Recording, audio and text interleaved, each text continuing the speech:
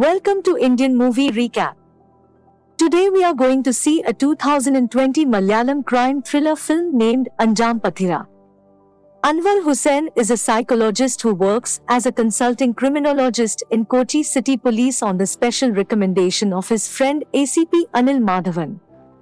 One night, DYSP Abraham Koshi is abducted and his corpse is left in a gypsum field with eyes and heart eviscerated. The investigation is headed by DCP Catherine. The autopsy report shows zolpidem presence in the body, but no signs of coercion. In a few days, a second police officer goes missing. His body is found in the backyard of the police station, along with a Lady Justice figurine. Anwar finds a similar artifact in the previous crime scene from the forensic photos. Autopsy results are the same as previous.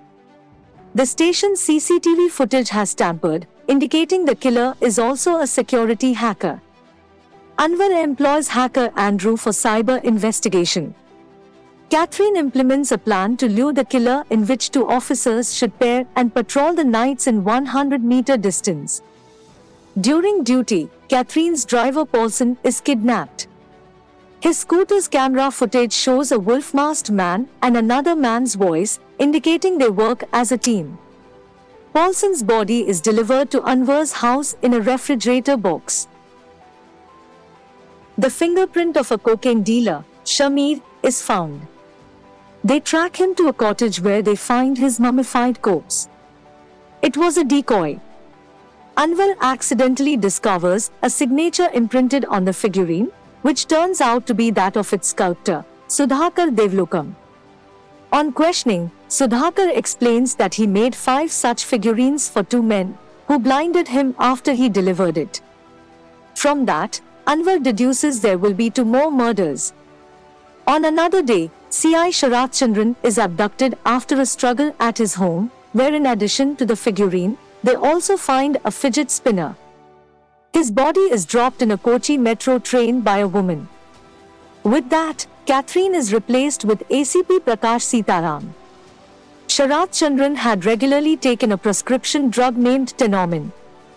Anwar theorizes that the killers inject hypnotic drug zolpidem in victims' bodies somehow before kidnapping and hypnotize them for taking away. Tenormin is a counter-drug against zolpidem, so Sharat Chandran's hypnosis was unsuccessful, hence the struggle. Anwar recalls seeing a photo of a similar spinner in the police file for a homicidal psychopath and hacker named Simon. While Simon is recorded dead during an explosion in prison, Anwar is not convinced. Andrew recognizes Simon as the one who cross-dressed as the woman on the train. Anwar reports his findings but is informed that Simon and his crime partner Arvindan's bodies were found that morning with a suicide note confessing to the murders left along with the last figurine. Anwar is unconvinced and believes it is a decoy to stop the investigation. Anwar is called by Sudhakar after a man comes to his workshop for a 6th figurine. He has made a facial composite. Anwar identifies him as psychologist Dr. Benjamin Lewis since he always recommends his psychology books for referring when he goes to be a guest lecturer to psychology colleges. From Benjamin's foster parent Sudhevan, Anwar learns that when Benjamin was a teenager, his sister Rebecca was impregnated by a priest named Bennett Franco. When their father Louis reported the crime, Anil and Sharat Chandran framed him for assaulting his daughter after taking a bribe from Father Bennett.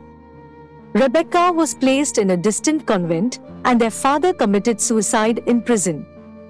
Later, Benjamin went to the United States for higher studies and came back. Anwar deduces that the first 3 murders were random and the actual targets are Sharat Chandran and Anil. He goes to warn Anil but finds only his deserted car. From a nearby quadcopter, Anwar finds footage of Benjamin's van. Andrew traces it to a pig farm. Anwar and 2 officers intercepts Benjamin before he can kill Anil. Benjamin knocks them down and chokes Anwar, but is saved by Catherine and Benjamin is arrested. On questioning, Benjamin does not disclose his motive. Anwar deduces that the burnt corpse misidentified in prison as Simon's was actually Bennett's. While in transit for presenting him in court, his escort officers kill Benjamin in a fake encounter. At the same time, a woman visits Anil at his apartment. Anwar enters when she leaves and finds Anil dead. Through the window, Anwar calls out the name Rebecca, to which she turns back and looks at him. Thanks for watching. Do like, share and subscribe for more videos.